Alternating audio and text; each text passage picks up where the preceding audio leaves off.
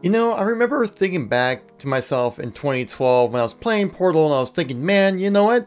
These mechanics would turn out to be a really fun first-person shooter game. And well, that thought has become a reality with the game called Splitgate. Splitgate is a free-to-play first-person shooter game where if you basically think about it, think of Halo and Portal had a baby thrown together, what would come out? What would be this game? It's similar to Halo because it's an arena shooter just like Halo and has even starts and power-ups you pick up throughout the map to improve your chances of winning, much like in Halo. It also has the Portal aspect from, well, the game Portal, to be able to traverse the map in a very unique way. But you can't just throw your portals all over the map wherever you want to go. There are very designated locations where you want to do that. 1047 Games, the creators of Splitgate, reached out to me to ask me if I wanted to come by and check out the game, and well, I did, and in this video I wanted to provide my thoughts and opinions. So I recently played Splitgate for the very first time. I know, late to the party. And I wanted to provide my thoughts on this game as a lifelong Halo fan, as well as a FPS fan in general. And I wanted to answer the question, can Splitgate stand amongst the giants of the FPS genre? Well, if you want to know more, stay tuned throughout the whole video to understand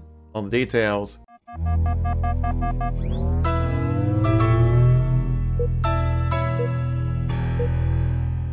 So why all of a sudden am I playing Splitgate now? Well, Season 2 just released this game, and some really interesting changes that they made with it. One is the map Abyss, which is kind of like a remastered version of the map, kind of set in this ruins, ancient world kind of thing, trying to rebuild from the ground up with their new art style and stuff like that. And actually, that's one thing that kind of threw me off from Splitgate at first, was just the art style just wasn't really there for me, but this new direction that they're going does look much better. Also, the matchmaking system has greatly improved. Last summer, it was kind of messed up because of the huge influx of players that they had. It just had to be completely revamped. Now with this new fast and intelligent matchmaking system, players will face fewer bots and will actually play against players much more similar to their skill level, so they won't have such wide variance of skill levels, so you won't get smashed when you first start playing the game. Also comes with some new game modes like Juggernaut, that you know, well, Juggernaut from Halo, which is Juggernaut in Splitgate. Hot Zone, which is basically the new version of King of the Hill within Splitgate, and a new mode, Lockdown, which is score a point by controlling all 3 hills at the same time. After each point, the hills move, similar in the way of like Total Control from Big Team Battle. And I played these modes and a bunch of the other popular modes out there like Teabag Confirm. Yes, there's a Teabag Confirm where it's like basically kill confirmed from like Call of Duty, but the way you confirm the kill is by teabagging the guy you just killed, which is hilariously awesome. Get back here! Get me out of here. Someone, my teammates, teabag my body. Oh my god, it like drops an actual teabag when you die. Oh, here we go. Oh, There we go, Heed. There we go. Confirmed. Oh, we're gonna confirm another one. We're gonna confirm another one.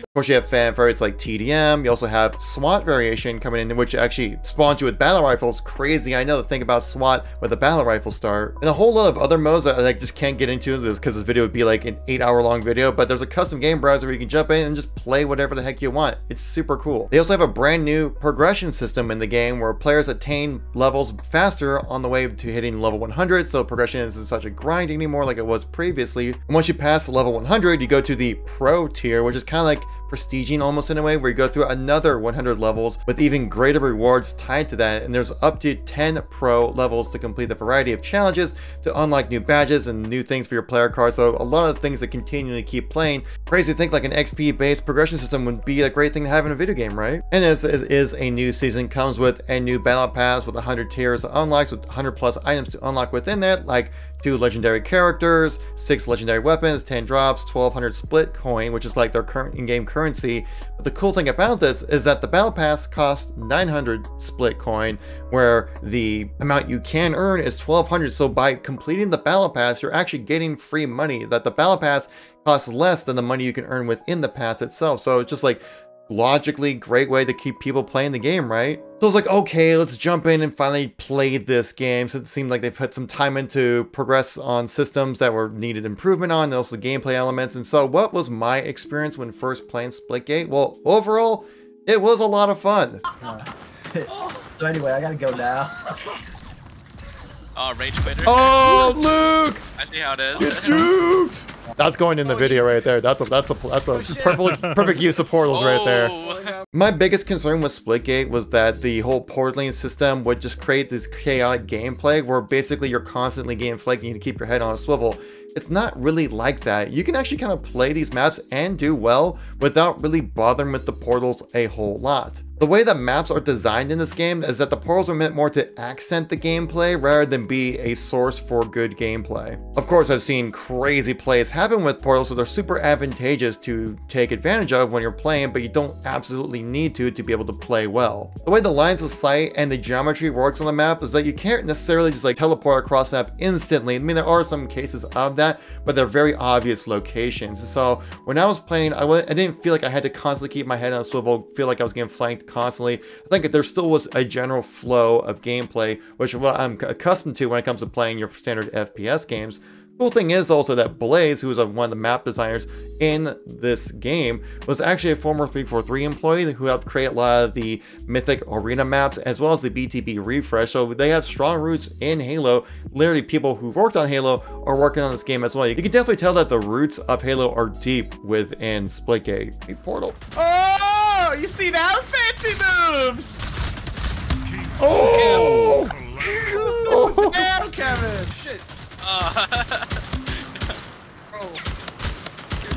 Oh, double kill, let's go. And also there was like a nice variety of layouts, right? Where it just felt like it was every time you jumped onto a new map, it was a new experience in a way for just not only just visuals, but also just the style of the map themselves. Like there are some maps that have their standard 3-lane kind of format, which is, you know, kind of have a little more familiarity when it comes to the maps, but there are some maps out there that, you know, definitely lend themselves to more Splitgate style gameplay, which is really cool, but still really well done. Now the sandbox, which is all the stuff that's within the game that you can play around with, is very similar to Halo, where Splitgate is, like I said, an arena shooter, meaning that you have even starts, gameplay, and knowledge is what helps you succeed in this game, not some overpowered meta loadout that makes you better than everybody else kind of thing like we see in other shooters out there.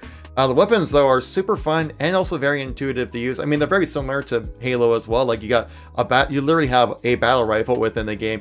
You got rockets, you have a railgun, you have a shotgun, you have like a single fire DMR, assault rifle, SMG. So weapons you've definitely played around with before. So there really isn't anything too crazy when it comes to learning how the weapons shoot and stuff like that, which has made me, who is a newcomer, very happy that this game is very accessible. The one thing that really threw me off at first is that grenades don't do damage. They're only meant to close portals. This got me killed for sure. I forget what I put my spray paint button on. Oh, bro. Oh, shit, it's Kevin. Oh, what? How did you live through that? Like I nailed you with a grenade and just like laid my assault rifle on you and just I don't think the grenades do damage. They don't? No, the grenades don't do. No, they Oh, don't. shit. Did you even play the tutorial, Kevin?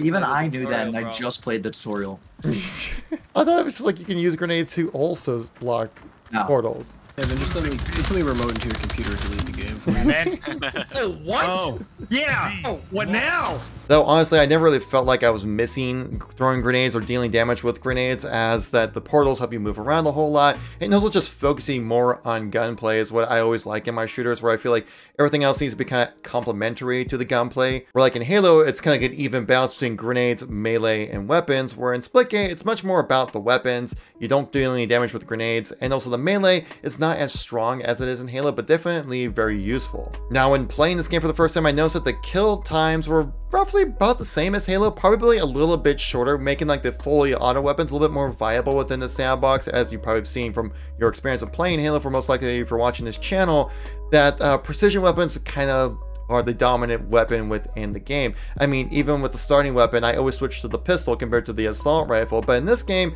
the assault rifle has about a similar kind of kill time as say like the MA40 from Halo Infinite for that assault rifle, but the SMG shreds at close range, so making these fully auto weapons much more viable options within the sandbox. But you definitely want to utilize like the battle rifle, which is like a legit power weapon within this game. The DMR does great over range, the sniper rifle's awesome, railgun super fun, shotgun really badass at close range, like really great stuff. I think the TTK felt very accessible, yet also rewarding people for their accuracy and consistency, much like Halo. So if you're bored with Halo Infinite but want to play a game that's like Halo essentially, Splitgate might be just your game. I mean, we have until November until we actually get a brand new season, so there's gonna be some downtime with Halo Infinite, guys. And Splitgate also has this really cool system of a referral code, where basically if you refer somebody using your code within the game, and if that person gains up to level 10 in XP, well, you gain 50 split coin for free. So I have have my referral code in the pinned comment down below, guys. If you give Splitgate a download, use my referral code. The first 20 people have a chance to earn the